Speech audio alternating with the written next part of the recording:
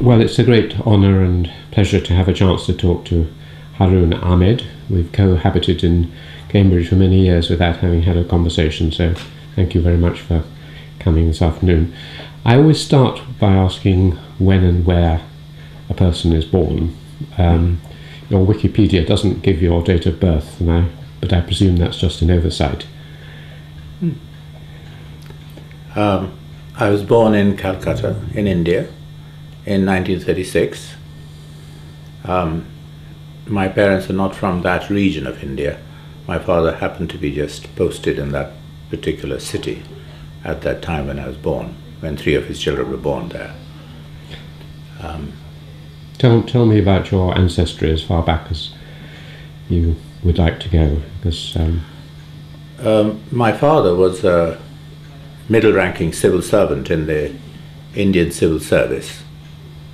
My mother married at the age of 17, so she'd only just about finished school. My grandfather from my paternal side had died before I was born. I just know him to be also a minor administrator who was involved. He was like a justice of the peace, so, a JP equivalent, and he used to be involved in dispensing justice under the guidance of the local commissioner, whoever was in charge, usually a young Englishman. But my maternal grandfather I knew well as a boy, and he was a civil engineer, but a very successful businessman who made a fortune by building bits of New Delhi while Lutyens was doing it, and also got involved in building airfields in the eastern border of India when Japanese invasion was feared. Whereabouts, in Kohima or? They were along the coastline. And it's an interesting story because much later on, of course they were never used, and then abandoned. But the concrete slabs, the trees and bushes and shrubs grew under them and broke up these slabs. Much later on, people, more or less explorers of that region, discovered these concrete slabs, and then a story came out that these had been. But he made a lot of money through those entrepreneurial activities.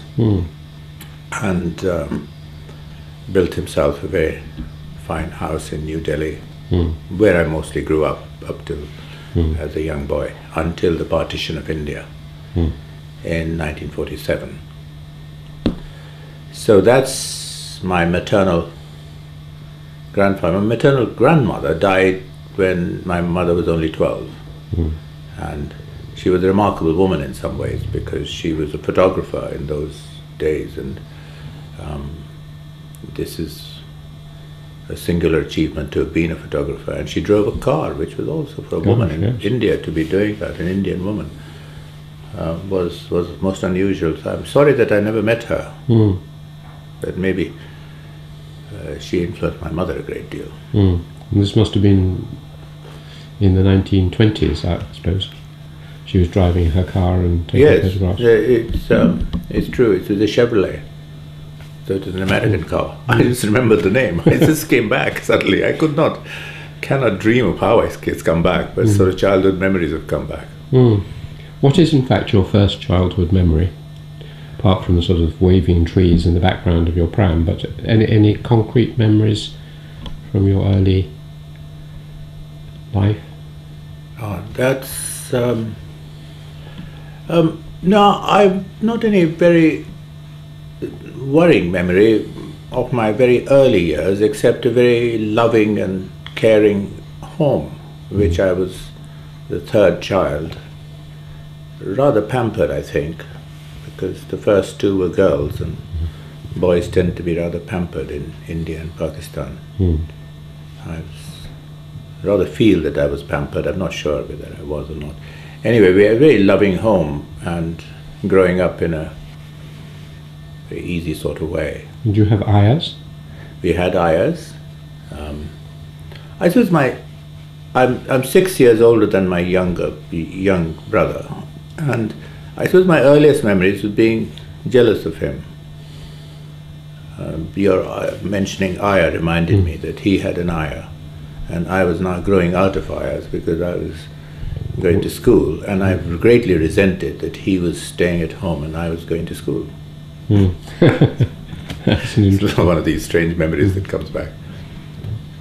But the first definitive memories are those of the partition of India, when I was 10, 11. We'll just get on to those in a moment, but tell me more about your parents and their character, insofar as they has affected you, obviously, deeply, but what sort of people were they? My father, as I said, was a middle-ranking civil servant who had trained as an engineer and had gone to Germany between the two wars. So he was there in time of hyperinflation, so that will date him into the 30s. And he had gone with a group of Indian students who were not welcome in either India or in the United Kingdom because of having participated in the non-cooperation movements. So he was at Aligarh University, where he got into trouble because of being involved in political agitation. So he went up there. He was, as far as his character is concerned, he was a very mild and unassuming man who had taken a degree of diploma engineer in Germany, which was very highly regarded in Germany. But because the British qualifications were more valued in India, so when he returned, he worked as an engineer and became a reasonably high-ranking civil servant. But his character was very mild and unassuming, but very good-natured. I just felt he was... Did he push you at all academically? No, he didn't push me. He was so tolerant, and he didn't feel like pushing me, but my mother did. My goodness, my mother did. She was only 17 when she married. But were they cousins or anything like this? No, there was no relationship between them, and that was good. My maternal grandfather, says a rich man, had to some extent supported my father's education. And when he realized how clever my father was and he's come back as a diploma engineer, he was, the marriage was arranged. So it was an arranged marriage? Very definitely. She was only 17, he was 15 years older. So it was definitely an arranged marriage. And that was one of the things that I suppose defines my relationship with my parents. My mother was young. My father was older always, and very staid and sort of calm about things. My mother was very excitable and very forceful character, and she made us do our homework and taught us to speak English at a very early age. Read a great deal herself, although very light fiction, but she'd been to very good schools. She'd had an English governess, which because my father was rich, my grandfather was wealthy. So anyway, she was a very strong influence on me, but I suppose the most strong influence was my sister. Which one? I had two sisters. Well, the eldest of the two sisters was 3 years older than me, and she's, as I said to you earlier when we were lunching, that I came under the influence of a number of women. But she was very strong because she was very immensely clever, and I had to run to keep up with her. And to be 3 years younger and chasing behind this person was very useful for me, because I read 3 years before I should be reading her things that she was reading and absorbing things, because she would bring into the house a lot of things that I would never have had access to. So she was a very strong influence. And she was quite protective of you. She didn't bully you or anything. She didn't bully me, but she wasn't protective. She thought I was spoiled, and she sometimes hid her books from me and sort of thing. But we retained to this day. We're all both old now, but we're happiest of friendships. So we joke with each other, we talk to each other about, we send emails about what we read and so on, to this day, which is, so that's sort of 60 your mother, years. Leaping far ahead, but your mother took control of your life later on too, in bringing you perhaps to come to Cambridge. But she was always in control of my life until I was married, I think. she would know intimate details of what I was up to. And she was a very forceful character. All her children, she organised their lives. she looked after them, yeah. She sort of made sure that she was fully informed, and nobody would be unaware of her views on what we were doing. She would state them in a very forthright manner. So she did come to England with me. We'll come to Kings then later. What religious background were your parents? My parents were both Muslims, brought up in, but neither was very forcefully, was very religious, strongly religious. They didn't pray regularly. On Eid days, we would all be off to Eid prayers. It's like going to church. Christmas is the only day you go to church, as many families in this country do. We were of that category, that we went on the day of the major religious festival. So I think my father was agnostic more than anything else, but paid lip service to being a good Muslim. I mean, we wouldn't, for example, we obeyed all the sort of general rules of not having alcohol or pork or something, but nobody went to pray regularly. So that was the religious background. You must have been, you're born in 36, you must have been 7 or 8 during the Bengal famine. Yes. I was just at that time beginning to read the newspaper. So I would run out, I'd wake up early, and the idea was to get hold of the newspaper before Dad got it, because Father took it up with him, and we didn't get a chance to read it then until much later on. So I would then rush to the newspaper to read it, and I became aware of the famine, yes. But, you know, it didn't make a big impact upon me. It was your household wasn't affected at all? No, we were not in Bengal then, we were back in Delhi by that time. So we were not affected, but we were affected by the news. But it was partition that was coming, and that was the big... Did you know Ian Stevens? Yes, I did. Who was the editor of the Statesman? Yes, I did. I met him here at in Cambridge when he came here, and he was a Kingsman, wasn't he? Yes, he was. So I met him in Hall or somewhere, and we started talking, and we both discovered. So I read his book, The Horned Moon. Yes, I did too. Yes, so I did know him, and then he lived in Chesterton or somewhere. He came to tea with us, yes, when my children were young.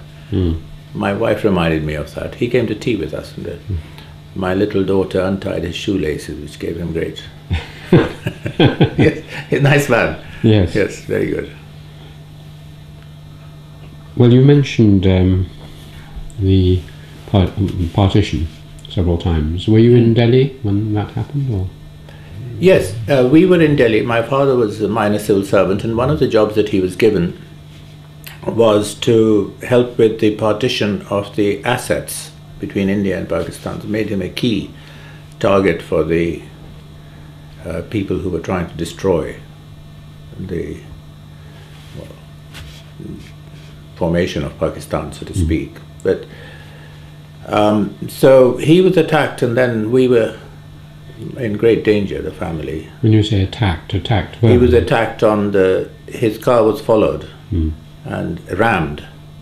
He escaped because it was rammed very near a police station, and he ran into a police station, and then from there he telephoned and managed to get himself rescued so he and my uncle came to the house, and we were bundled with just what we were wearing.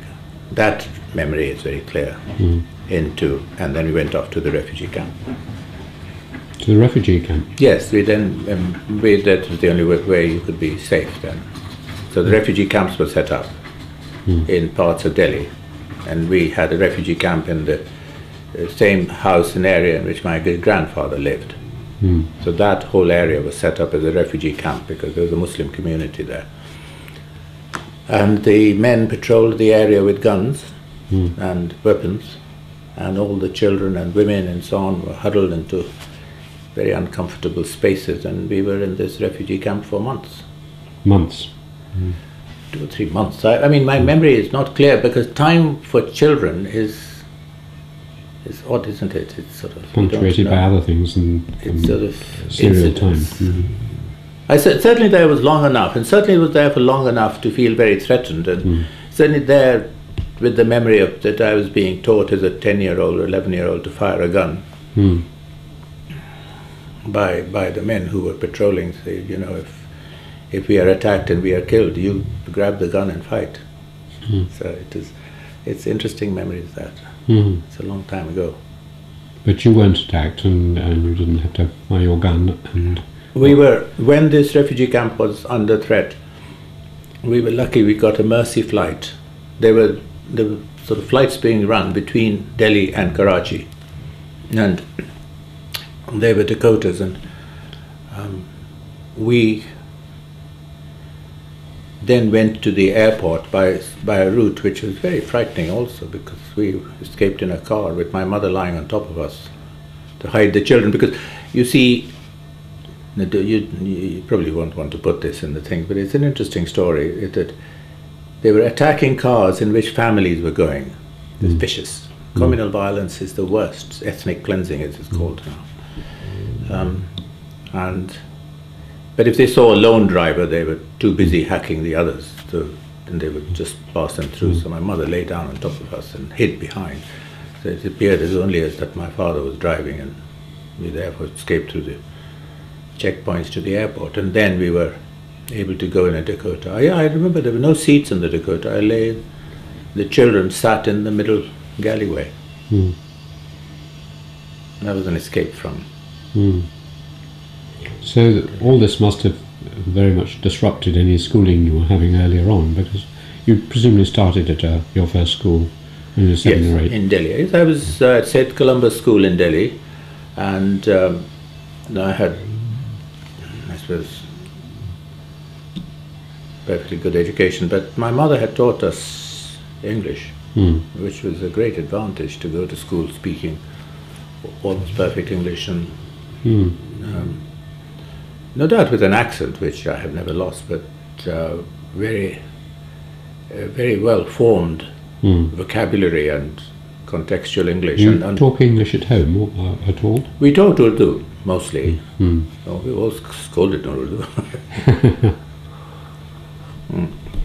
But we did talk a mixture of Urdu and English. But whenever we could, we talked English, and the children talked English to each other. My sister was so much cleverer than me. She was able to also help to make sure that we were getting it right. So we did talk in English. Then I went to St. Patrick's School in Karachi when we went there.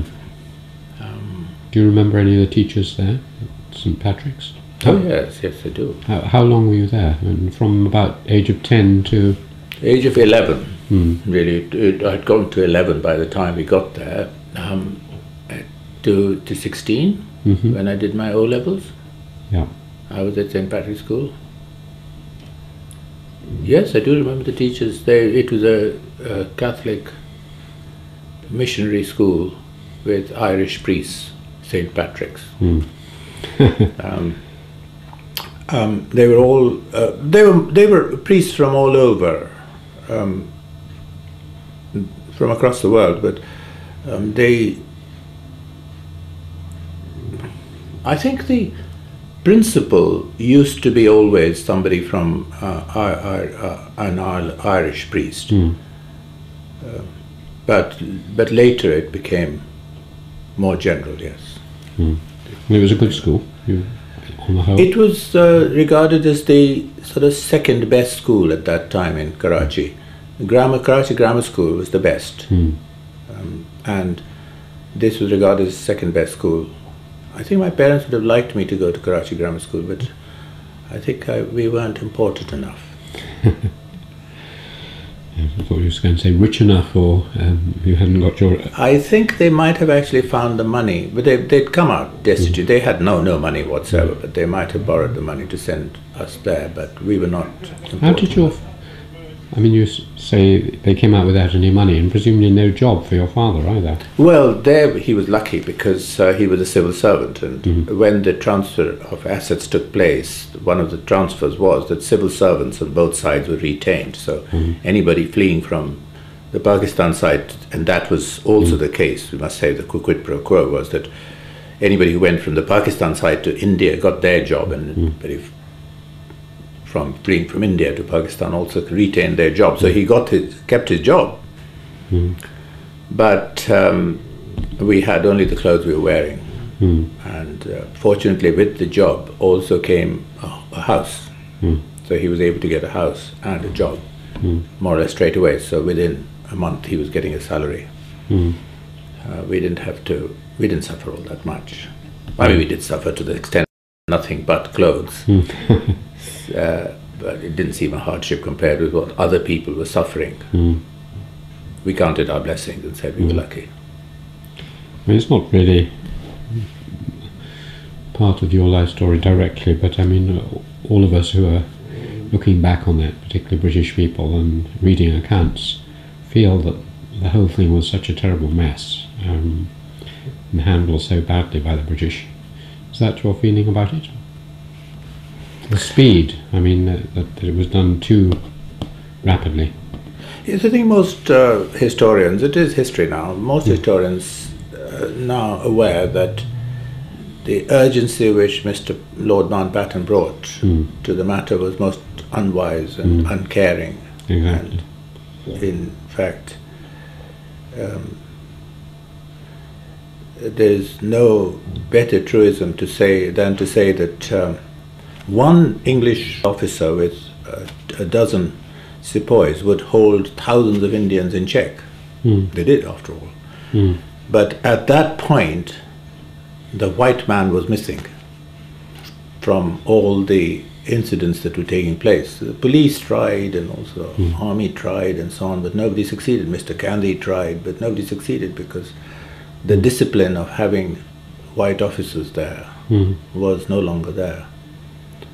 And that meant that riots took place and the whole thing fell apart. So you're right, perhaps. Yeah. Yes. It was hasty and it was really uncalled for, except... Exactly.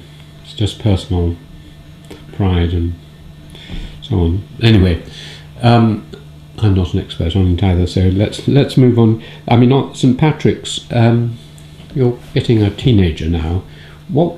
And you're now quite a keen sportsman still. Were you beginning to play cricket and squash and things? Yes, no, I was not playing squash, I was playing cricket. And cricket was the love of my life, and I was playing cricket all the time. And that was the main difficulty with my mother, because she would catch me and bring me back from wherever she found me by my ear to study. But I played cricket, yes. I played cricket all the time. I played cricket with a lot of people. Many of my peers went on to become test cricketers and played at very high level. I was the most unfortunate. Well,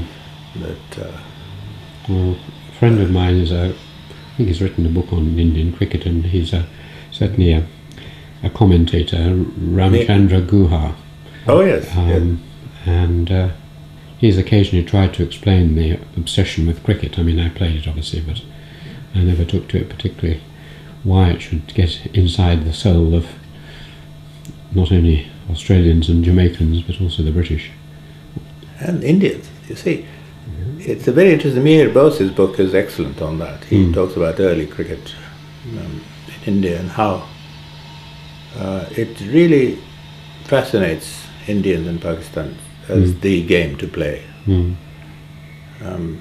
Partly it's because it can be played without physical contact. Pakistan and India, they don't like physical contact games. Soccer and rugby are not played. Interesting.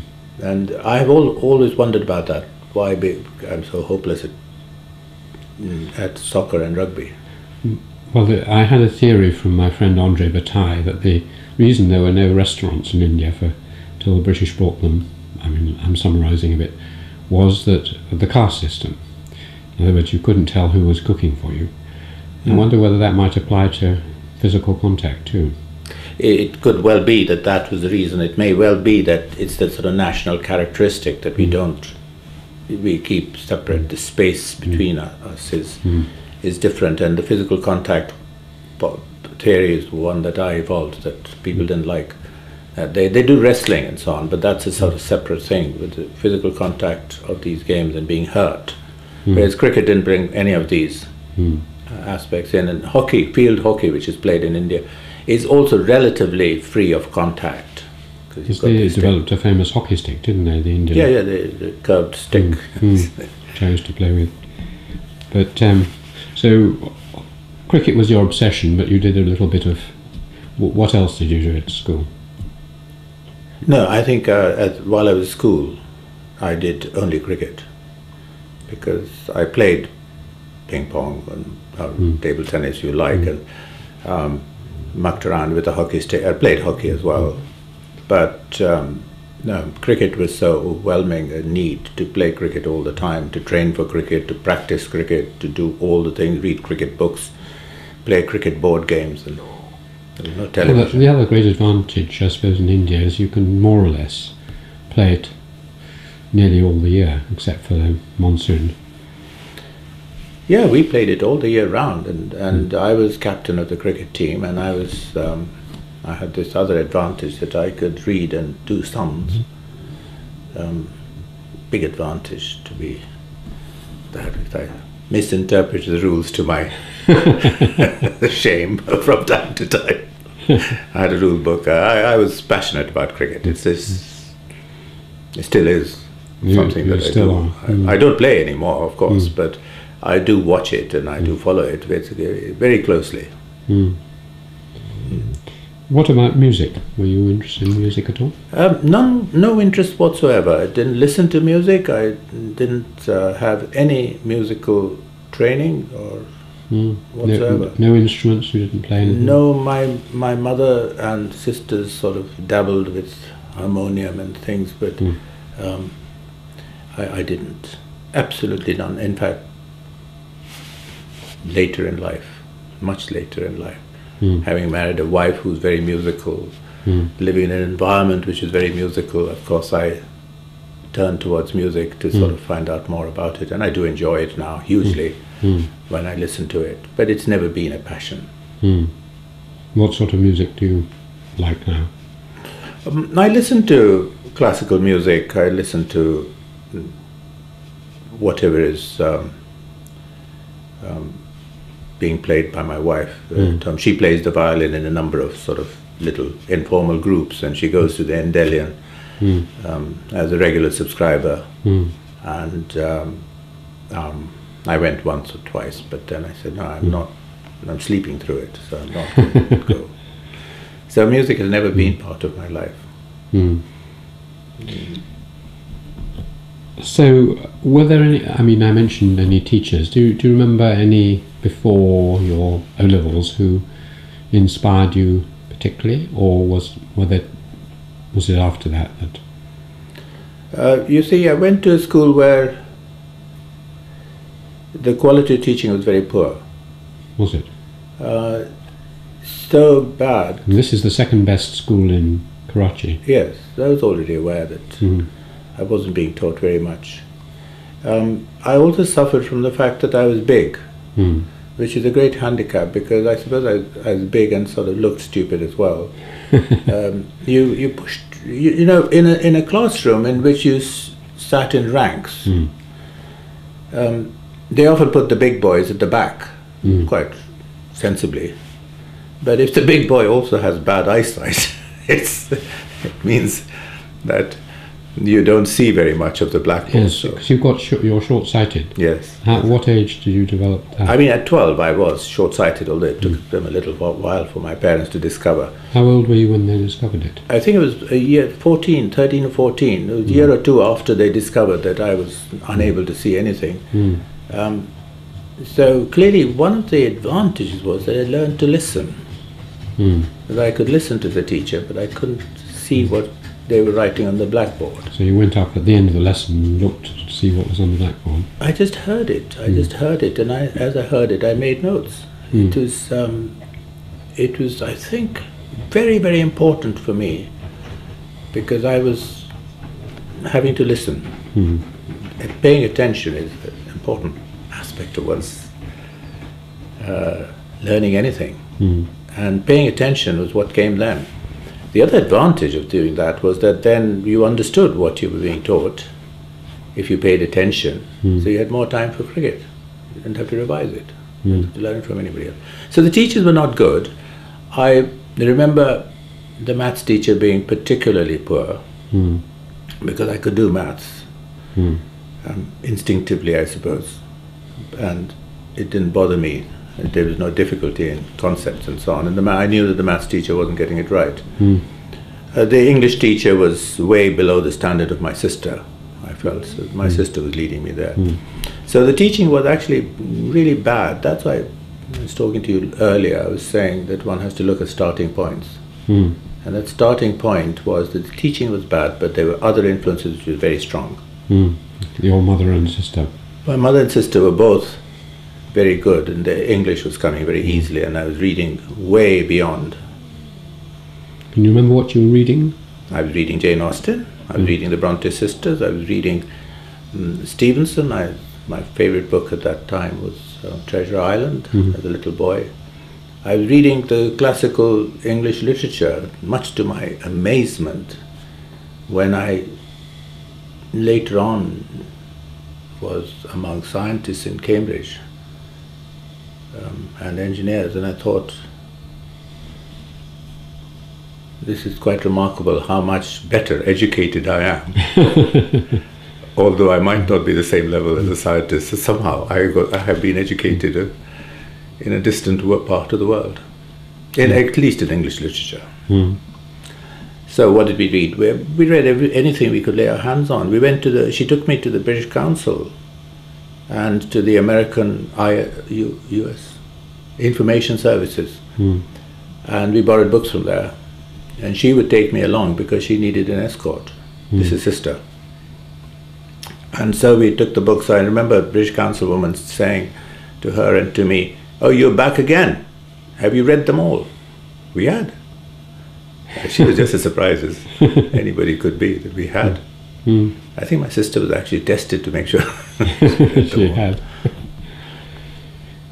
What about religion at this stage? It's a Catholic school. You're no, I must Muslim. tell you then, if that's still of interest, I'd keep away from the subject of religion nowadays. When I was 10 or 11, as I said, I was in a refugee camp. I asked my father a pertinent question: why? Why are we in a refugee camp? Why are they trying to kill us? And he told me very honestly, look, these are riots between people of the Hindu religion and people of the Muslim religion. So it's a religious conflict that is taking place, and that's how it is. It is partly on land, of course, but I was that not to know, and I decided then, as a thinking child, that religion was not good for one. And so religion was abandoned then. Then abandoned forcefully. My mother was aware of it and scolded me sometimes, that, you know, you mustn't do that. You don't understand, you're not old enough. But I had talked with him, he had been completely honest with me, and then he accepted that I would not have any religious belief after that. And that has remained the case? That has totally remained the case. And it remained the case as I sat through many religious services. Well, I always ask, I've interviewed more than a dozen heads of houses in Cambridge, many of whom preside at Trinity or King's and so on, and you had to preside at the Body of Christ College, yes. Corpus Christi. I always ask them if they feel a bit hypocritical or uneasy doing this. I did. When so unexpectedly this honor was bestowed upon me that I was to be master, I went to the 4 or 5 clerics in the college, and I talked with some of the fellows, and I said, look, I have no religious beliefs. I am, however, very strongly believe that you and everybody has the right to their religious beliefs, and I would support that very strongly. And one of them said to me, which I remember to this day, "Well, Master-elect, if you are prepared to do your duty, we do not hold that against you." I thought that was wonderful. I actually was rather moved by that, and I said, "Well, look, if that's the trust they have in me, I will go to Evensong." I was fortunate that I married to a vicar's daughter. Ah. So she, in Corpus at least, well, long before I went, I had, of course, learnt a great deal about the Anglican faith, because she is a vicar's daughter, and her father was at Christ's here, her grandfather was at Corpus Christi, and her great-grandfather all became vicars. What a history to come to. So I was very, I won't say tolerant, I think that's the wrong word. I was very supportive of other people's religious beliefs. So when I went into Evensong, I didn't know the hymns, but she knows them without even looking at the hymn book.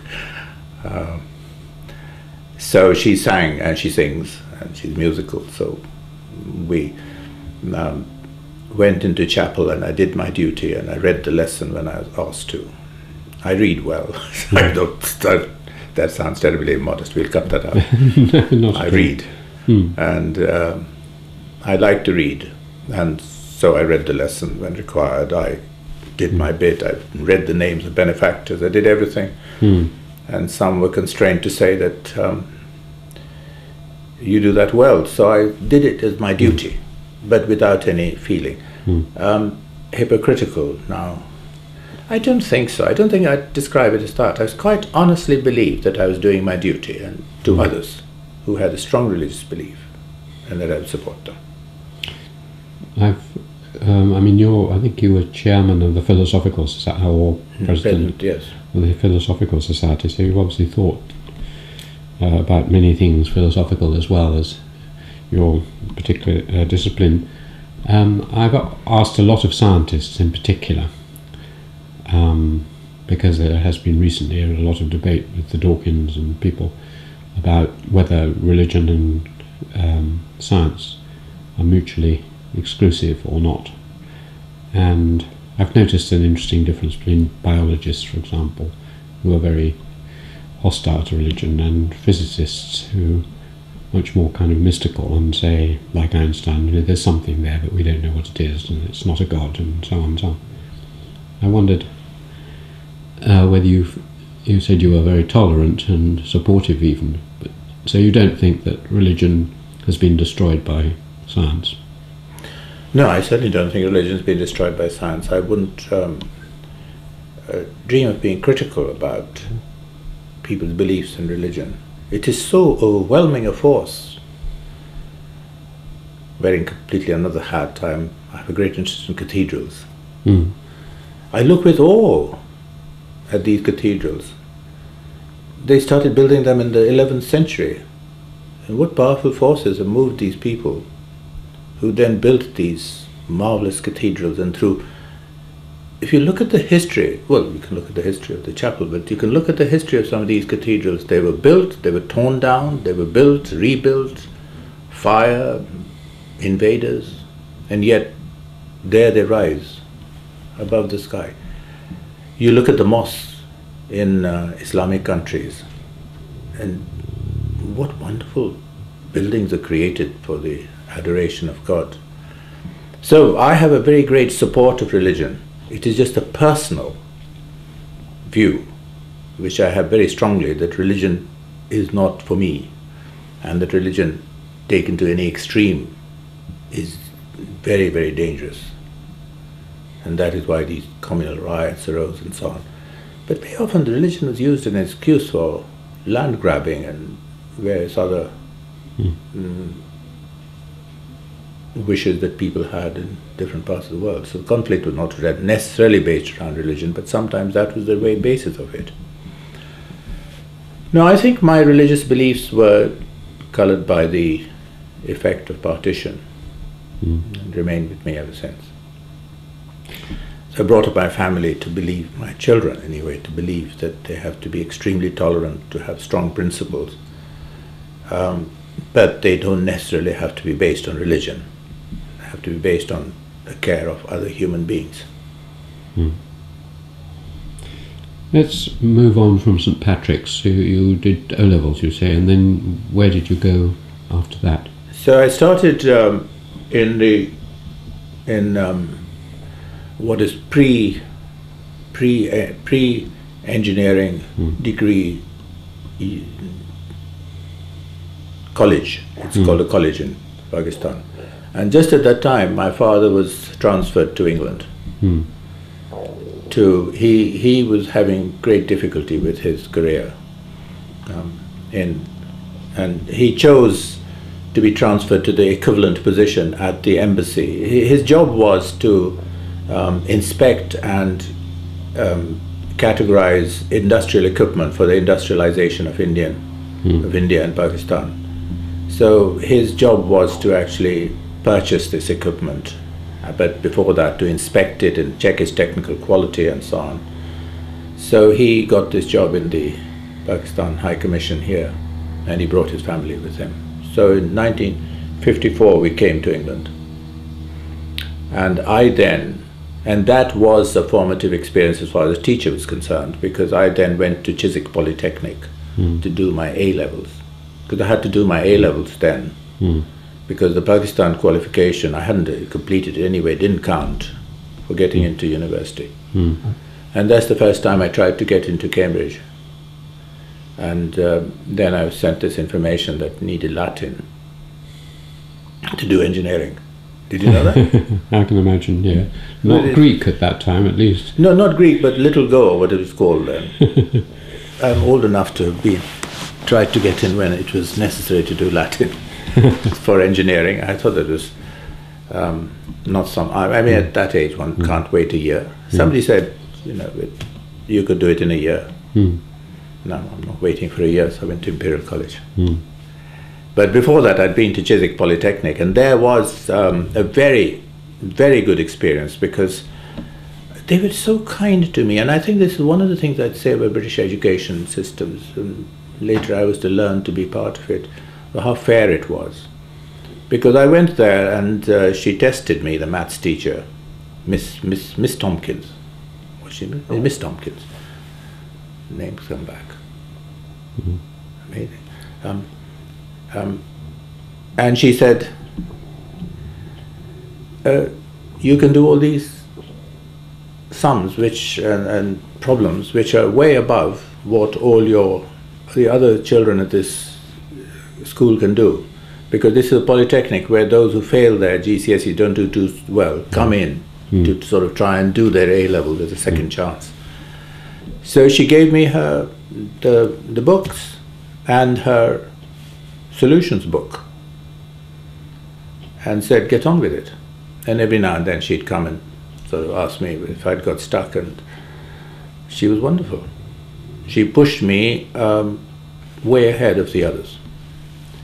The physics teacher did a similar benefit to me, because he saw that I could understand physics, and so he made me his assistant. I had to lay out the classroom for the experiments and help him to do the experiment before the other children came to do it. Very lucky. I was extraordinarily lucky. So they made a big impact upon me and helped me, and then I got into Imperial College. So this must have been in the early 50s you came? 54 we came here. 55 I went to Imperial in the October of 55. To read engineering? To do electrical engineering, yes. That's what I Can you remember, just going back one step, your first memory of England? I mean, very clear. You must have had an image before you came, and how did it fit? Yes, we had, my sister and I had read a lot about England. We also had these passions for cricket, which she shared actually. She loved cricket herself, watching cricket, and so we knew a lot about England. But we remember landing with BOAC. That's the British Overseas. Yes, I flew in it. Yes. Oh yes. So it lands at this sort of huts that were terminal for overseas flights. They really, literally were huts. And then you get into a bus to come to the centre of London, and we see these houses, and we say, I remember my sister saying, "Hey, look, those are the dolls' houses."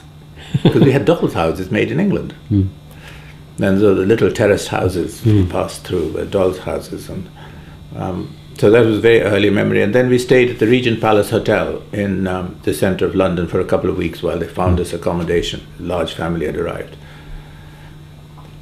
And I'll tell you one funny thing. I don't know, maybe I'll cut it out later on. So we went downstairs, my sister and I marched downstairs because we were short of news. We were used to reading the newspaper already at home, and here we came. So we went down and we looked at one or two newspapers, and they seemed to us rather parochial local newspapers, we thought, and that we looked at the Telegraph or something, and we looked at this newspaper which said News of the World. We marched up with it, and my mother grabbed it, and she tore it into pieces, and said, "We were not to go down by ourselves again." I remember that story. You made me think of some. Anyway, the first impressions of England were very positive. We loved it. We enjoyed ourselves, and we used to go down to the restaurant, and then all this English food seemed terrible. So I can remember my sister and I saying, "What you would like is fried eggs, please," for dinner. They were very kind to us. They gave us fried eggs. Right. Well, let's go on to Imperial College. Yes. Were there any inspiring teachers? Yes, Imperial was full of inspiring people. I first came into contact with Dr. Boothroyd, later to be Professor Boothroyd, left Imperial College, and he taught me transistors, which was just coming up then. So I learnt about transistors, and then there was John Lamb, later to be head of electrical engineering at Glasgow University, who taught me the physics of electronics. And then there was Mr. King, who supervised my project, and he supervised my project, and he had a big influence because he'd been here at Clare College, and later was to direct me to Cambridge. So lots of people there were very, very good teachers. There was Denis Gabor, later to have his Nobel Prize for holography, who wanted me to stay on to do a PhD with him. I was terrified of him, so I said, "No, thank you, sir." You did quite well, presumably. I did well at Imperial College. I'm not quite sure how, but I did well at Imperial College. I think that at that time, and as always afterwards, I kept telling people that the basis of engineering is mathematics. And if you can do maths, engineering is a rather easy subject, because everything else is built around this mathematical base. And I was good at maths at that point of my life. I got more marks than, I got the top marks, I think, in maths with my... In your year? In my year. That brought me... That was very helpful later in life as well. So Imperial was a very good place to be in. I worked very hard there, particularly in my final year. Were you doing anything else, student politics, or going to plays, or any social life? I had a difficult experience there. My parents went back. They only stayed in England for a couple of years. Went back and left me in charge of my younger brother as well. I don't know who was in charge, I must admit. But between us, we were left here in England and had to live in digs and things. And I was more or less, look, he was at Latimer School, so he was a schoolboy still, 6 years younger than me. But they decided to leave him. I don't know why they decided to leave him, but they did. And we had a difficult time. Just financially, socially, psychologically, or in every way? In those days, you see, Britain has now race laws and against racial discrimination. It didn't in those days. We had a lot of troubles. I remember interviewing Sir David King, and he said he was thrown out by apartheid, and when he came to London looking for digs, they had all these notices saying no blacks or Irish wanted. I was amazed. I remember that time, but you forget so quickly. That's exactly the notices we had too. My brother and I, my little brother and I was 20 and he was 14, but he was big and looked about 15, 16. Had the door slammed on our faces at places because we needed some digs to live in. We wanted to share a room. So we were brothers, we just want to share a room, and we have somewhere to live. My parents actually left us in quite a nice place when we were there, but we lost it because there was some argument and the place got closed down or something. So we had to find other digs. So it was a difficult time. So I didn't do much at Imperial College except play some sport. We played sport. I continued to play sport, but I didn't have enough time to play in the team because I'd play in a club side with my brother, local, at Gunnersbury Park and so on. So didn't have time to play much sport at high level, which was why my sport went down. But we had a difficult time then, and it was Shepherd's Bush. And when was Enoch Powell's speech? The Rivers of Blood speech. Anyway, at that time there was a lot of racial tension. I remember both of us nearly getting beaten up by teddy boys. It was not racism, it was our fault actually. I'm thinking about it. We just laughed at their clothes. We shouldn't have done that. They would have beaten anyone up who laughed at their clothes, but they had no excuse in your case. I mean, I was thinking about whether to carry on that theme a little bit, because I think one of the reasons that Ken Moody particularly felt it would be very interesting to interview you, I think he said that you were the first president or master of a Cambridge college from India or Pakistan. Was he right? No. That's not right, because Amartya Sen was master of Trinity, yes. and he's very distinguished. And but was he before you? He was just before me, a year or two. But what I was saying to Ken is that Amartya Sen wasn't an immigrant to this country. He was an Indian that they think. I regard myself as British, and totally British, because I came here in '54 and took British nationality. I've never had any link with Pakistan since then. And so I'm an immigrant. I became an immigrant I became an immigrant right from the beginning, but there was laws which made me change my status.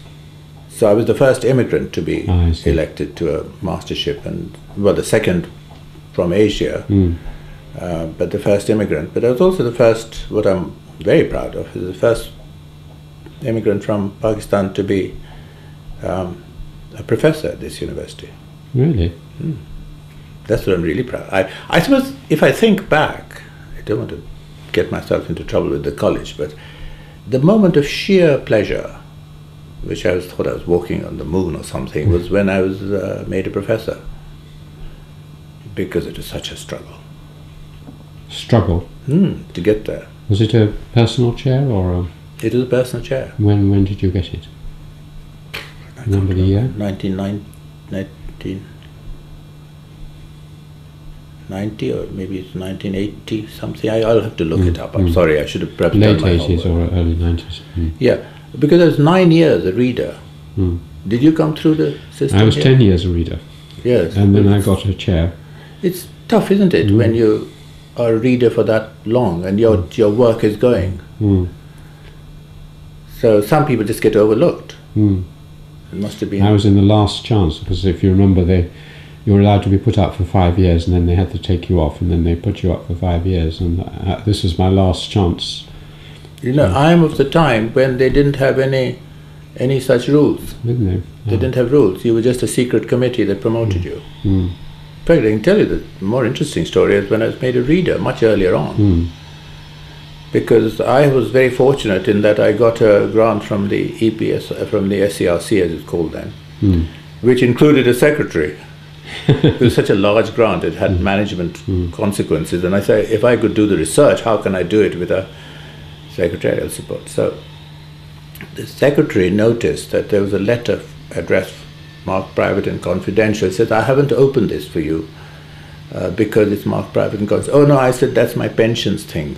Leave it alone, we'll look at it later. So we did the whole day's work. Just as I was leaving, I said, well, look what these pension people want. And there's this letter, comes out of the blue saying, we are minded to make you a reader. Would you like this job? Amazing, isn't it? It is amazing. Did they ever tell you what the job was? No, they told me that they would promote me to reader and I could have my readership assigned to any department at the university that was willing to have me. That was true. Now, I said, I've been in engineering for 20 years, I'd like a change. And I asked if I could go to the Cavendish. And Ian Nicol, who I regard as one of the great Secretary Generals of this university, rang me up and said, are you sure you want to do this? I said, yeah, it says so in the letter. It says, not many people have done this, you know. I said, well, is it against the rules? And he said, no, it's not against the rules, but the rules are that if the department's willing to have you and the other department's willing to let you go, you can go. And England is a very civilized country. Why am I saying this to you? So everything's done in a civilized way when it can be. So the two heads of departments had lunch together. And one said, but Ahmed wants to come to us. The other said, yes, Ahmed wants to go. We don't want him to go, but if he really wants to come to you, he can go. Very civilized. It was totally civilized, yes. Do you know when that was? I mean, that would give us a date for your professorship, when you got your readership. Yeah, that is 1980. Yeah, so making 1989. Yes, some very close to that. But you were probably never told. I mean, I know what a reader is expected to do because I got my readership 1 year after you and I inquired, but actually, as you know, it's 2 lines on a piece of paper. No So, do you know what the rules are?